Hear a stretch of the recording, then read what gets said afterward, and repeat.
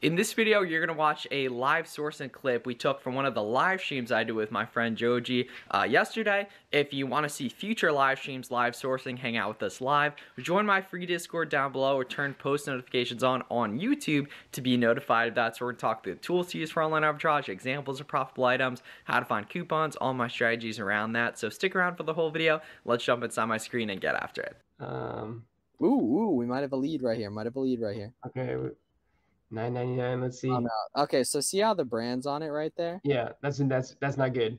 Not good, but it's not bad though. Cause see how everyone else is making money here though? Yeah. So there's no cliff, right? That's what you basically exactly saying. Right. And the price isn't going down, so that's how you know people are happily making money. Like, just foundational principles of logic. If the price isn't going down, people are selling it at the price they want to sell it at. Right. My Chrome's messed up, man. I bet you they don't let me go to this website. Watch this. Almost guarantee they won't. Yep, look at that. Oh, that sucks. We got I found it profitably though. Look at that, right? So retail me not assuming that works, right? Yeah. Assuming either one of these work, right? Who knows? They might not, right? Assuming sales tax doesn't exist, or we can even let's assume like 8% sales tax, right? So we take 20 off, we pay like 8.6 right here. Okay, so it's not quite. Oh, I also do have 10% sales tax factored in right now because I was doing a one-on-one prior to this. So it really is like for most of you guys like 7.5 right there. So not quite. If that 30 off does hit, then it'd be like 6.5 right there, and then it's a little low profit per unit right there. So I don't love this. However, sales is great there. Oh yeah, this has been a time, and who knows, maybe this website has a crazy rewards program or something which ends up getting it cheaper, and then if it's like 5, then it's awesome. Yeah, no, that's good. This one's good too. Yeah, so I think I saw something you posted earlier. It might have been today or yesterday, but you said like I think it was top 5 mistakes you make, and one of them is not like building in like what is it, like credit card thing, or not credit card. Coupons and such. Yeah. Here's a good lead, I think. Oh no, 40 right here. Never mind. Let's see. Check this out though. 6 jars, so we can pay 186. Right, so 186 divided by, and 15% cash back. Holy shit. Okay, how accurate is that Rakuten? Like 100%. Yeah, 100%. Oh, really? Okay, that's crazy. Like they will never let you down. Okay, that's cool. They'll never let you down. Okay, get immediate access to. See now, something like this is probably going on. Like this is probably like signing up for this might end up making it good, because at 6 jars at 186 right here, so 186 divided by 6 right here. Makes it 31 right there, right? And then so 31 is still not quite good at 40, right? Right. It's about break even, right? But let's say signing up for that thing that popped up somehow ends up giving us like another 15% off, another 20% off, and in this case you might want to count the Rakuten because it's so significant, right? And we end up at like a 25 cost total, right? 24, 25 cost. Then this also factors in 10% sales tax right now. Yeah, that's not quite good enough. And also too, what can happen is sometimes if you check out on a website, they'll offer you more at a discount, like an upsell, basically. Interesting. That's cool. Like that might be it as well. Well, how much do you have to buy? Is it like you have to buy a lot for them to offer you that? No, typically like a lot of supplement websites, like that's how they make a lot of their money, is that they make money off the recurring, and then the easiest way to get money the easiest way to make more money is to sell more to the customers you already have. Gotcha. Right, it's like that, I'm sure. Helps to see these gaps right here. 17 and 7, about break even right there. Yeah. I was selling a bunch of these back in the day, back up here. 20, yeah, okay, 25. Oh, no, maybe it wasn't. It was one of the other hats right there. For anyone watching, if you just want to find good listings to search, you can just search like any like keyword on Amazon, and you see what Amazon shows up immediately right there. And if Amazon's showing you it on this search, you know that a bunch of third-party sellers are making money selling it, because look at these review counts right here. Yeah, that's crazy. Right? They have to be making money on it because they're selling it to make money. And if they're selling a ton of them, then they're making money on it. Yeah, they got to be making money somehow. So yeah, exactly. And who knows where they're getting? It could be outlets, whatever. There's a variety of potential right there. It's a good question from Nick. Any tips and tricks with filtering your Google shopping results when you do your first sourcing? I'm all about it if there are, but I don't know any person. I just kind of look at whatever comes up. Okay, I have my glasses on and I have a blue light filter at night. If this is khaki right here, which I yeah, think, it looks khaki to me. I'm also part colorblind, so I don't know. oh, these are good. If these are khaki right here. They look. That's what I would say if I had to say what they were. Khaki right here. Check it out. Then we got a lead right here. Let's see. Okay. We got any Rakuten or anything like that? No active codes. Okay. Coupons found. Available coupons. So how much does knowing that there's a store-wide sale impact your priority in terms of like what you start looking at first? So for a lot of beginners, it makes sense to mainly do. All right, this is a good lead right here. Because for anyone watching this, I have 10% sales tax factored in, so a lot of you guys are actually gonna end up paying like $42.25 and stuff like that. So this is a free lead if anyone wants it. Basically, I don't know. There's a bunch of you guys watching this, like it might not be a good thing to buy, but just to conceptualize what a good item looks like, right? Yeah. And then I also have inbound shipping factored into Amazon as well. So it's like that's crazy. 41K BSR, right? $5 profit. You sell one of these a day, you just raise your monthly income by, $150 right there. So what percentage of the estimated sell-through rate are you like taking into account in terms of how many units you're buying? Yeah, right here. So you see how this is 86% of the total. So this probably sells like 350 times a month, right around that. Gotcha. Okay. Yeah. And then, but in terms of like what you would actually buy, or how many? It also depends on how many you can get from a website, right? Okay. So normally you're gonna be capped, is what I'm assuming. Like how much you can buy. Well, it depends on the site, but yeah, I mean, dude, like, and especially too, like, for anyone starting out, like, just do small orders, like, to get going with. Yeah, that makes sense. Spread it out, right? Diversify a little bit. Yeah, exactly. The white ones are out of stock. Those would have been good too, though.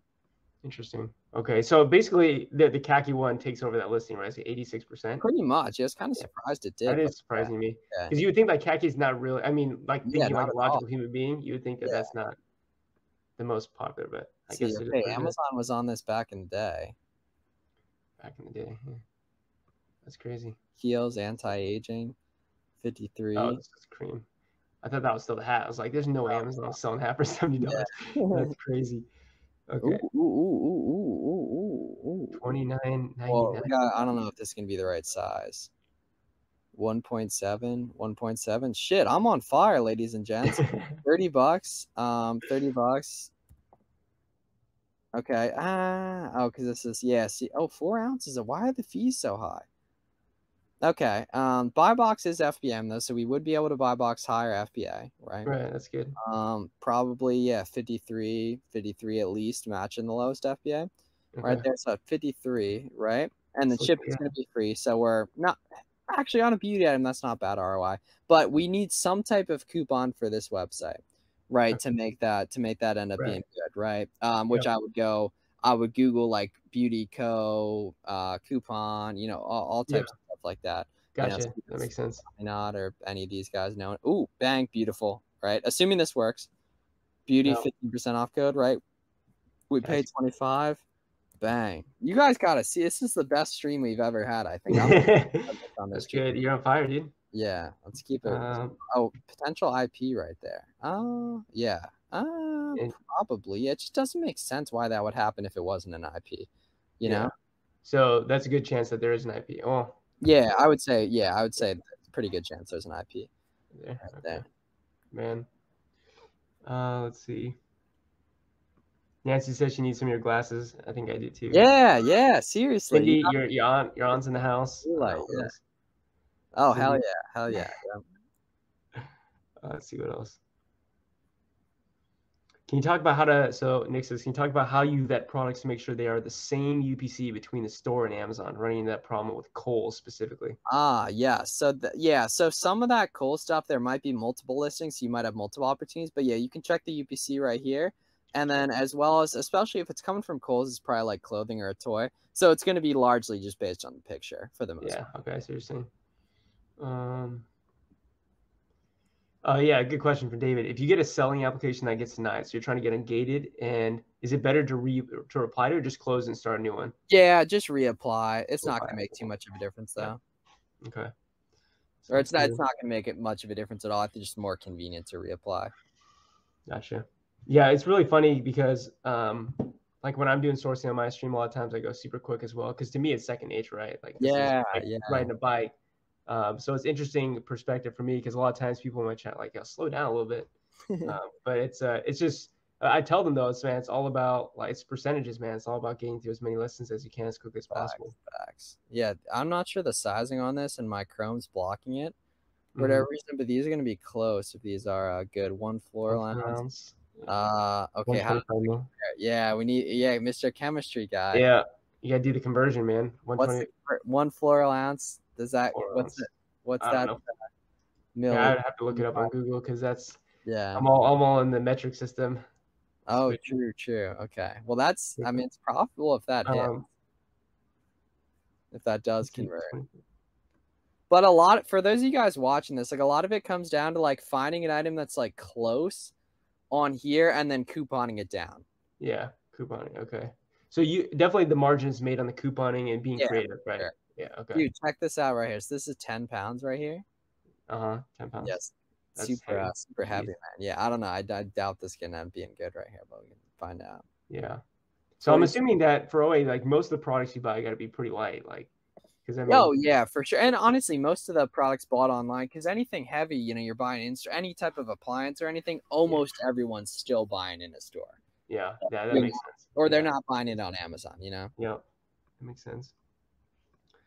Oh, okay. Here's Cam. All right, so Cam, he's from my stream. He's a good guy. So what would you say is average ROI on a good OA flip? Like this is something you're like, dude, this is a steal. Like a rock star. Well, it depends, right? And that there's tons of stuff that's like 100% ROI, for example, but you can't get a lot of it, right? A good item that you can get a lot of, that's like a home run that you can get a lot of, is like 45% ROI, and like a very low rank to the point to where it sells the day it checks in. That's crazy. Okay. Yeah, I mean that's funny because Cam's from the book world as well, and we're like, I'm always like ROI, you're trying to like minimum 100%, but obviously it's one product, doesn't move as fast, it's like different. Okay, so 30, cool. Yeah, I was actually doing a little bit of I was just dabbling with it a little bit the other day. I was looking at Patagonia. They have like a store site-wide. Yeah, I don't think you can do Gonia on there. You can or can't? No, Gonia, I'm pretty sure is that. Well, let's look at it. Yeah, let's look at it. Yeah, I mean, I think Celeram said there was like IP issues with it or something like that. So I was like, oh, okay. Let's see. But I'm curious. Do you look at the offers tab at all when you're doing OA research? Not really, man. I just like go look at some of the listings you sold, and they won't be that accurate to your actual sold number. Oh wow. Okay, never mind. People are totally selling it. Weird. Yeah, look at that, man. Yeah. I mean, as long as these aren't all like retailers. Yeah, dude has no reviews. Yeah. Yeah, these all very low, yeah. Yeah, it's been around for a while too. And then what you can do with this though is go on the offers, and I actually don't do this much, but then see that the people have been replanning it. Gotcha. So you went, one of the first. Or most likely replanning it. If they're on it a minute ago and still are. Yeah, that makes sense. I don't even know what this is. Nick says, can you talk about products with NSR? Heard that there's some solid products that fit in the category, so assuming you use keep it to vet it further. NSR, not sure as well. Yeah. Damn. Yeah, Cindy, this is gonna be recorded. Yeah, this is recorded. You'll be able to. So if you go on. Yeah, I might even clip this and post it. Honestly. Yeah, this is the sourcing clip. For sure. Ham, yeah, you can ungate from Kohl's, from what I understand. For sure. Yeah. Let's see. So we got. So, what if it has no BSR? So if it has no BSR, I mean that just means it doesn't move. That's right. Typically, yeah. There's actually a lot of stuff in OA that doesn't have a BSR. You would check the Keepa to see if like the offer count's going down and stuff like that to see if it's still moving. Gotcha. Let's see. That's some free game. Keep a product finder for stuff with no BSR with a decreasing offer count. That's interesting. Yeah, I didn't even think about doing that, but that makes sense. I mean, the only logical reason why I use offer count or new offer count to be going down is because people are moving it. Yeah, and then for anyone watching this, I would pass on this due to the increasing offer count right there. That's like the number one thing I say with book online arbitrage. If the used offer count goes up like crazy, it's like it's just supply and demand. It's like that simple. Yeah, see now something like this though, it's only been around 82 days. This is probably really profitable still. It's probably because this is a brand new like sports cards, right? It's probably pretty profitable. To the point to where for a bunch of people are making money. It's something like that. I just have a conviction that it would. Still be good. This, however, though, is probably not. See, Jan 14. Yeah, it's going on like crazy. 45 right there. Yeah. Really? Who's got face masks? All right. Yeah. These are Under Armour though, so I don't have any ethical concerns over there. I love it. Okay, let's see. Someone says OCB medication ungate ? Yeah, Walgreens. Walgreens. Gotcha. Yeah. Aha. Oh, no, slightly different. Yeah, what are these retail for? Oh, yeah, this is probably an outlet find. Yeah, dude, like $5. Live sourcing. I like it. 44 Kohl's. Yeah, I need to coupon this pretty hard because it's selling for 44. Right there. Super nice and stable right here. Mm-hmm. That price action. Smexy says, honestly, I guess I guess that the majority of OA leads probably start from some smart dudes keep a product finder results. I mean, dude, the product finder, like if you use it, I mean, I can only say from experience from books, but it's insane. Ooh, okay, check this out, right? 14 right there. Mm-hmm. Plus 20. Oh, well, yeah, actually, never mind. Yeah, I didn't see that. Yeah, everything this dude bought was tanking. What's this brand? He's got a leads list. Yeah, and that was like kind of the type of items that would be on it too. Yeah. Yeah, that's why you got to source on your own, ladies and gents. Yeah. Let's see. Let's pull up a couple more right here. Cuddle. Weird. See how there's no buy box here and not even I didn't have it on. Oh, never mind. People are making money on this. Yeah. Okay, cool. So let's find one more good one right here. Damn. Okay, so this brand's clearly good. Yeah. So this person's got basically everything from not everything, but it's got a lot of stuff. Got it. Cheap. Yeah. $850 right here. All right. $850 clearance. Jeez. All right. Well, they think we're a bot. Activate 10% cash back. That's lit. Belk. Wait. Oh, we almost made it. Let's see. So someone says, I've been watching your videos and trying to get back to FBA, kind of finding it difficult where to start. The way I have the tools and know some ways, but hard to find where to start since I'm not ungated. Yeah, well, ungating's going to be easy, man, because from now on, you'll just buy 10 and use wherever you were going to buy from. And then go from there, basically. So this actually would be pretty profitable. If this was in stock right here at $850 in any of these sizes, $850 into 10, and this is with 10% sales tax too, and there's also a coupon that popped up there. So this is looking like a nice little brand right here. Actually, but yeah, I would start from what you're seeing in this video, or like you can do like Nike outlets, right? If you got any nearby, just get some quick wins on the board and start building momentum. Yeah. So Lum says, would a product not sell if there's no buy box? I'd say it definitely not. Like it should still sell, but it sells slower. Yeah, definitely a lot slower, but it definitely doesn't stop selling. And then the follow-up is the listing suppressed if there's no buy box. I mean, the buy box would be suppressed if there's no buy box. I think technically it's different, but like basically, not as much though.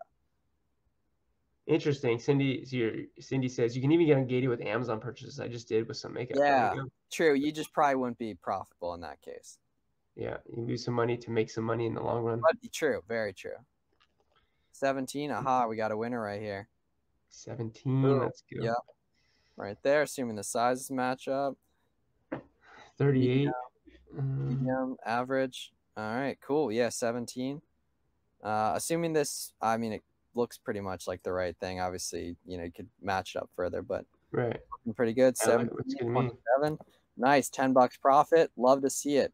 That is the online arbitrage game in a nutshell, right? Yeah. So yeah, that's going to be the end of the clip for the video that I'm going to clip from the stream. If you're watching the end of this video on my channel, though, definitely subscribe and turn post notifications on so you can see more. You can actually come live and hang out with us while we do this in future videos too.